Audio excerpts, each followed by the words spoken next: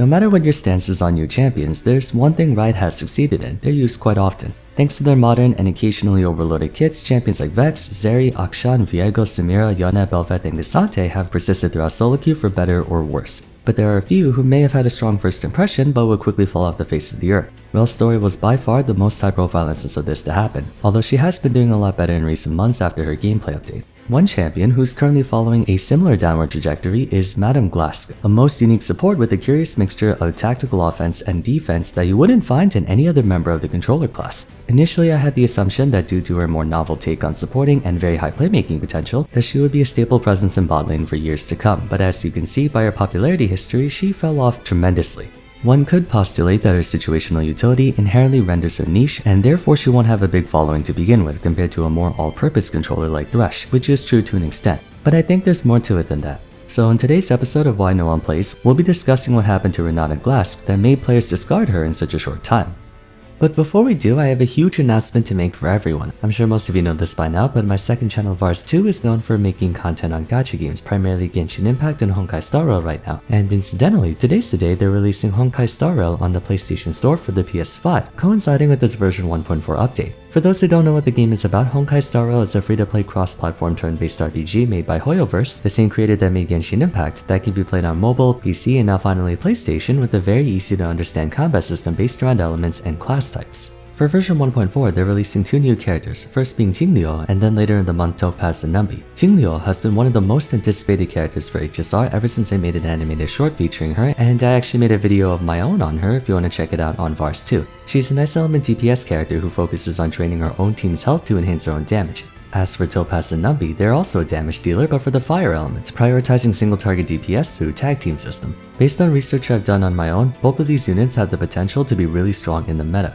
Alongside the two new characters is an expansion to one of Star Rail's worlds, Eurilo 6, after they just finished with the main story quest for it, and they're also featuring the first rerun banner for Seela who came out back in version 1. Plus, as a side event, they have the Aetherium Wars, where you can grab your favorite monster and fight other monsters with it. To celebrate this occasion, you get 10 free pulls across 7 days, and as an added bonus, they were nice enough to give me 2 redemption codes for you to use. The top one can be used during Jingliu's banner period from October 11th to the 26th, and the bottom one works for Topaz and Numbi's banner period from October 27th to November 14th. I can personally vouch for Honkai Star Rail. I play it a lot, and I make videos on it on Vars 2, so feel free to try it out and take advantage of the new characters coming out to jumpstart your gameplay. Of course, I encourage you to check out my videos on them for extra info on Vars 2. Really cool to have a Honkai Star Rail sponsor on the main channel, but anyways, let's not waste any more time and talk about Renata.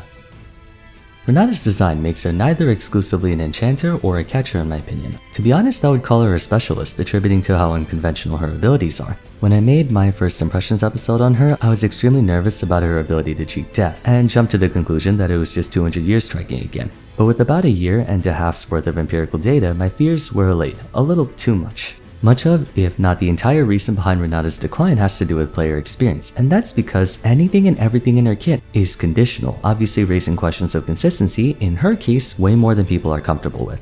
First ability, Leverage. Basic attacks deal bonus max out damage against the target, which then applies the mark on them. If an ally champion damages a marked enemy, they take the same damage again. Renata can then reapply the mark to repeat the cycle over and over again. Leverage is by no means an inventive passive. There's a champion that came out before and after her with a similar idea. Leona's passive Sunlight does almost the exact same thing, marking enemies with their abilities to where allies can set it off for some extra magic damage. The only difference is that Leona's is base damage while Renata's is percent health. Most people would assume Leverage is vastly more effective than Sunlight by virtue of dealing max health damage, but what makes Leona's more consistent is that she applies her passive through abilities, allowing multiple targets to be affected simultaneously off one use of Eclipse or Solar Flare, while Renata has only her basic attacks to work with. Milio's Fired Up is not too far off either. Anytime he buffs or heals himself or a target ally, their next basic attack or ability deals bonus magic damage over time, giving the potential for crazy DPS if coordinated even a little. Being an enchanter, Renata lacks the means to rapidly apply leverage onto multiple targets, essentially forcing her and whoever she's supporting to be on the same page in terms of who to attack, instead of just shooting anything that moves.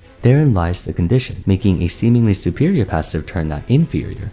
Second ability, Handshake. A hook ability, not the first of its kind, and won't be the last either. It has the potential to be way more effective than any other hook in the game, but is also offset by an equal potential to be worse. Upon being thrown, it damages the first enemy hit and roots them for 1 second, granting true sight to them. During this time, Renata can recast the ability to forcibly push them in a certain direction, towards her, away from her, left, right, wherever you want. If she knocks him towards another enemy champion, that enemy champion is stunned for half a second.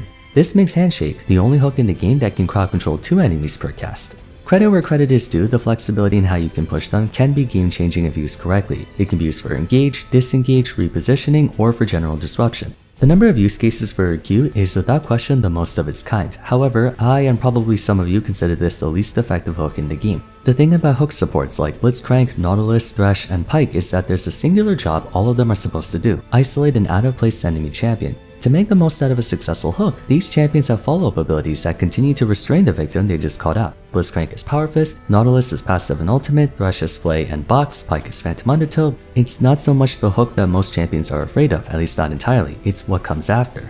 Handshake, just like Leverage, may appear to be better thanks to having a follow-up stun built into it, but it relies on another enemy champion being nearby for this to take place. Down in bot lane, that's not a big issue while with it being a 2v2 lane, but she doesn't have as heavy of a follow-up as other hook champions. So yes, while Handshake has a lot of use cases, it doesn't have the same immediate value as other hook type abilities, or even other enchanter crowd control abilities. Janna's Howling Gale would be considered more useful than Handshake for most people. It's just too conditional that on average it does less than what similar abilities and by extension champions can do. Third ability, Bailout. The one that I thought would make her overpowered is actually the ability that holds her back more often than not. On paper, Renata's W is busted, a sizable amount of bonus attack and movement speed that ramps up over the course of 5 seconds. If the target scores a takedown on an enemy champion, the duration of Bailout resets, allowing you to theoretically have it up for as long as half a minute. In addition, should the buffed ally suffer fatal damage, they enter a zombie state that keeps them alive for a few seconds more. If they score a takedown during this time, the champion will survive with 20% of their health intact, allowing you to quite literally cheat death. The apparent condition is, of course, if you can score a takedown against an enemy champion in the few seconds you're in this state for.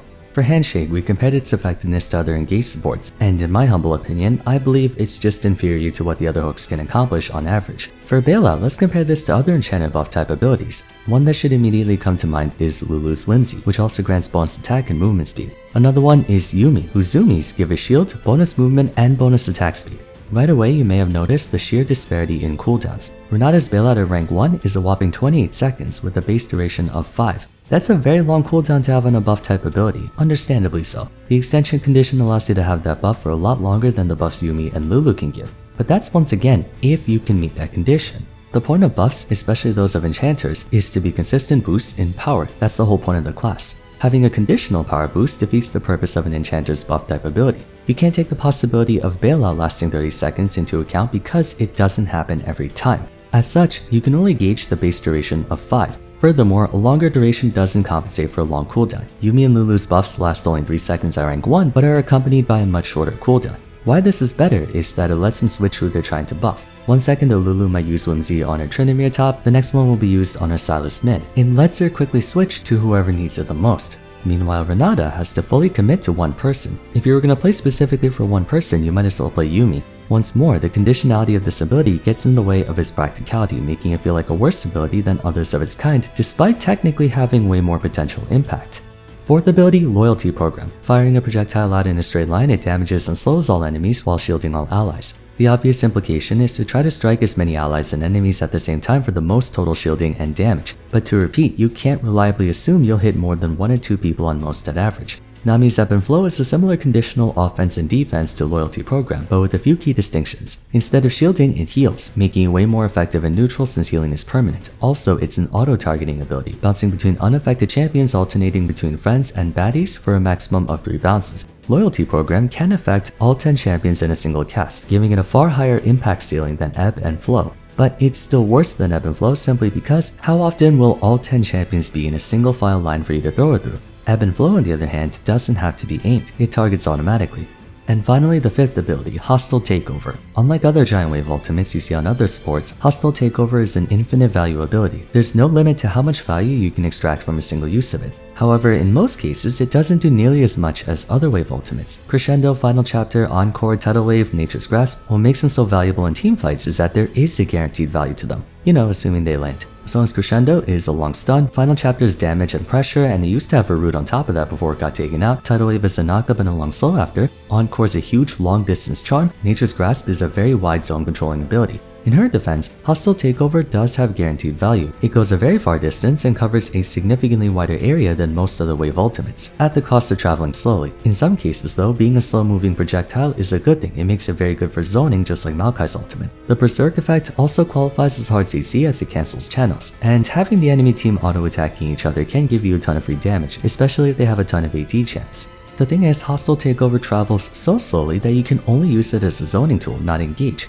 Plus, even though it is crowd control, Berserk is harder to accurately value in light of how erratically it makes champions behave, and it doesn't exactly make them less threatening. If you use Renata's ult on someone and it's just you and them with no other targetable entities nearby, all you're doing is making them stronger against you. It's not like Seraphine's Charm, which brings enemies closer to you, tightly packed together and completely harmless. One more thing, Hostile Takeover doesn't do any damage. So, in theory, Renata's ultimate can outclass any other wave ultimate, or it can offer the least contribution to a team fight, or in some cases, actively hurt you.